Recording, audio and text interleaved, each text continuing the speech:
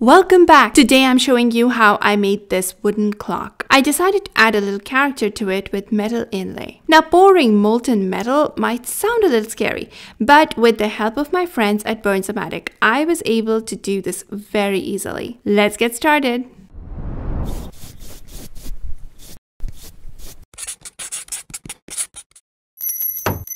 For this project, I decided to use walnut. This is a 1x8 piece of walnut and I cut it up so that I had a square piece.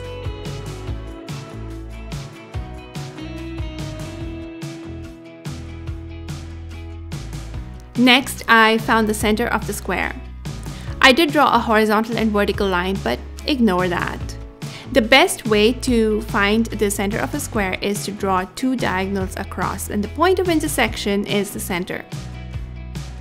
Then I picked where I wanted to make the stripes. I wanted the metal stripes to get closer together from center to edge. So I added an extra 1/8 inch for every consecutive spot. I also made sure I stopped short of the center because I didn't want the clock movement to be drilled through the metal.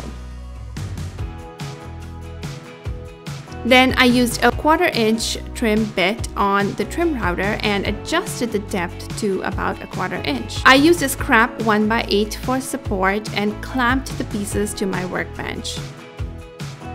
Using a combination square, I routed the grooves.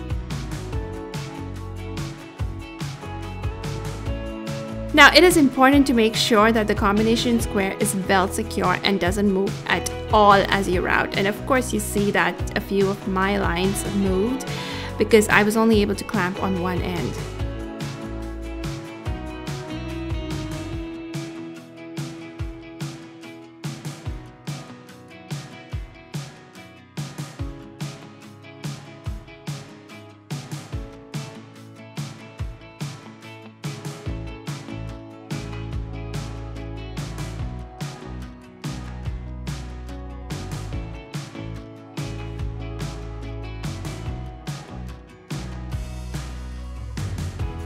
Once the lines were routed, I set it up to add the molten metal. I am using the Bernzomatic ST2200 detail torch and plumbing solder.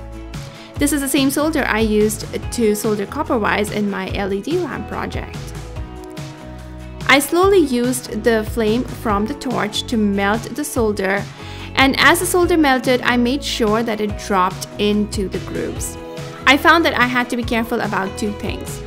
One, I had to make sure that the solder constantly melted and dropped down into the grooves so there was no gap between the drops.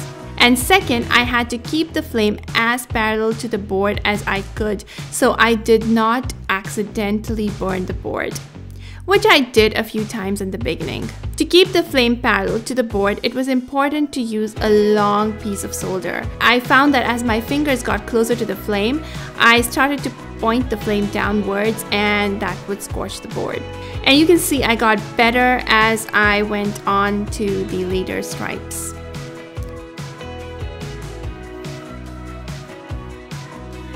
Once all the grooves were filled, I used my belt sander with 180 grit sandpaper to sand away all the extra metal and make everything smooth.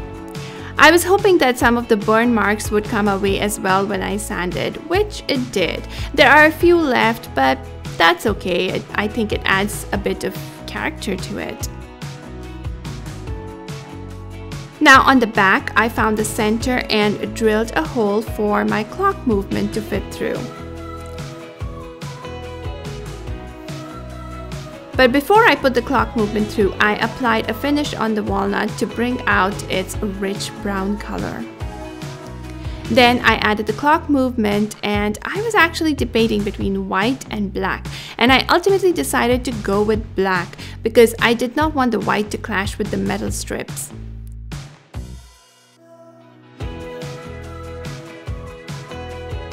And here is my wooden clock with metal inlay. Now it isn't perfect, it does show that it was my first trial, but I really enjoyed making it and I think this is going to be a really fun technique to try out again.